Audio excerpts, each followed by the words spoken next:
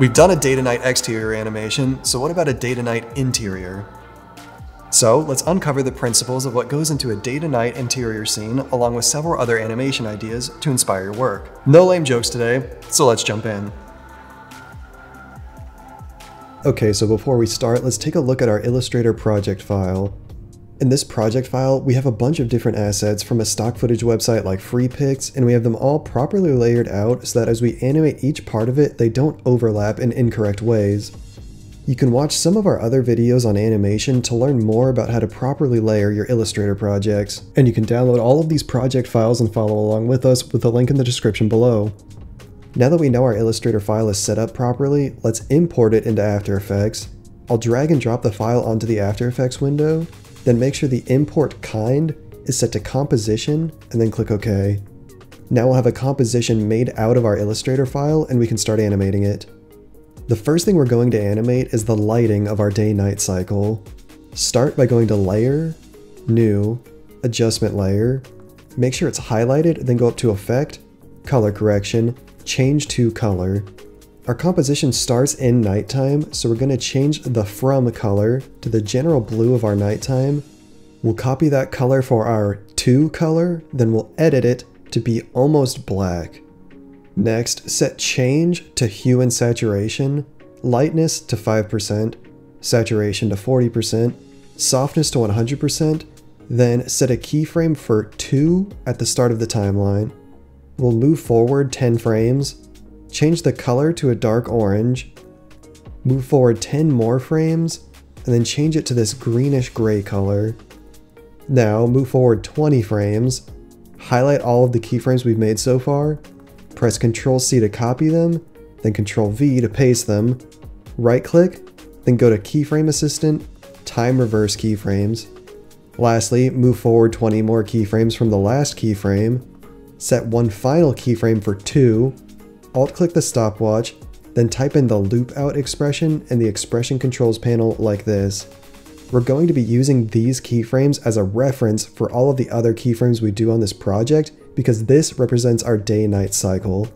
And as you can see, we have the colors animated to change the lighting to represent day and night. Before we keep going, we all know that making motion graphics can sometimes be frustrating and time-consuming. To help fix that problem, we've made thousands of templates to save you time and let you produce awesome work under one simple subscription price. You can check out templates from all of our packs, including our Motion Graphics Professionals pack, and simply click Apply. Now you can easily modify the parameters of the template and you're finished. So if you want to get a head start in progressing your business or career, check out every template we have with our links below. Next, we're going to animate the light beam of our lamp layer. Having a practical light source in your composition is important because it really helps to sell the lighting of the scene and make it more convincing.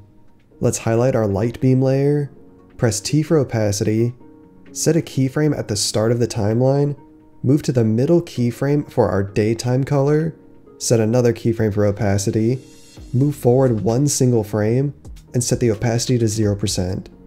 Now move to the middle keyframe for nighttime, set a keyframe for opacity, move forward a single frame, set the opacity to 100%, move to the final keyframe of the cycle, and add one more opacity keyframe. Alt-click the stopwatch for opacity and type in the loop out expression again so that it loops along with the lighting. Now highlight the light beam and go up to Effect, Color Correction, Brightness and Contrast, set the brightness to 80, then alt-click the stopwatch and type wiggle, parentheses 24, comma 150. This will add a flickering effect to our light when it's turned on. And now our lamp is animated alongside our day and night cycle. Next up, we're going to animate our character layer. Start by double-clicking the character layer. Next, select the puppet position tool at the top of the screen. And we're going to place pins on all of the key points of our character that we want to put into motion, like this. Now, go back to your main composition, open the character layer, puppet, mesh 1, deform, then highlight and open all of our pins we've made and set a keyframe at the start of the timeline for them. Move forward by 2 frames, make sure deform is highlighted so that we can see all of our points of animation, then start moving each part of our character layer to change their position just a little bit to create some small movement. Next, alt-click the stopwatch for the first pin, Add the loop out expression with ping pong added in quotations, copy that expression, then alt-click the stopwatch for all the other pins and paste the loop out into them as well. Ping pong makes an animation animate back and forth on a constant loop, and you can see our character moving back and forth along with it. We want it to look fast like this because we're going for a time-lapse effect. We also want the character to disappear during daytime, so highlight the character layer, press T for opacity, and set a keyframe at the start of the timeline. Now move to the middle daytime keyframe, set another opacity keyframe, move forward a single frame, and set the opacity to 0%. Move all the way to the middle keyframe of nighttime, set an opacity keyframe, move forward one frame, set opacity back to 100%, then set one last opacity keyframe at the end of our cycle. Lastly, add the loop out expression again to our opacity animation.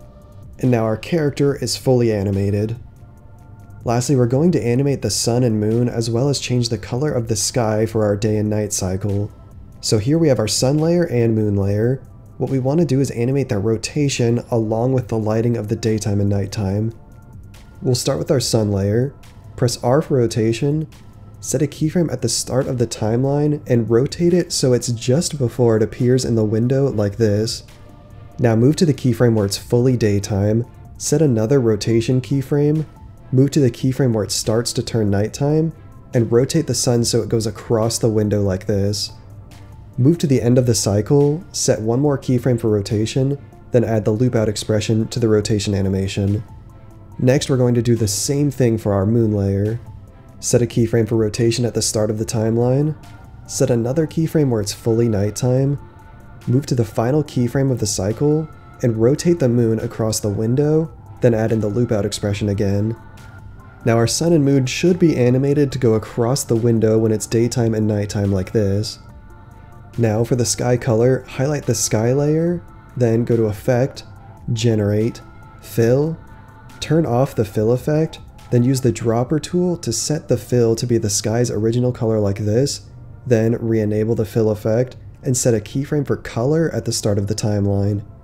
Move to the middle daytime keyframe, set the color to be a nice dark beige, move to the full daytime keyframe, and set the color to be a full sky blue.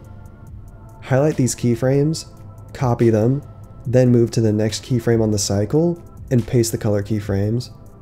Right-click this second set of keyframes, select Keyframe Assistant, Time Reverse Keyframes, then set one more color keyframe at the end of the cycle. Lastly, add the loop out expression one more time on the sky color. And we're done! A fully animated composition with its own looping day-night cycle. Since we're at the end of the video, this is just a reminder about our free templates for After Effects and Premiere Pro. Go ahead and get them with the links down below, and remember, always be creating.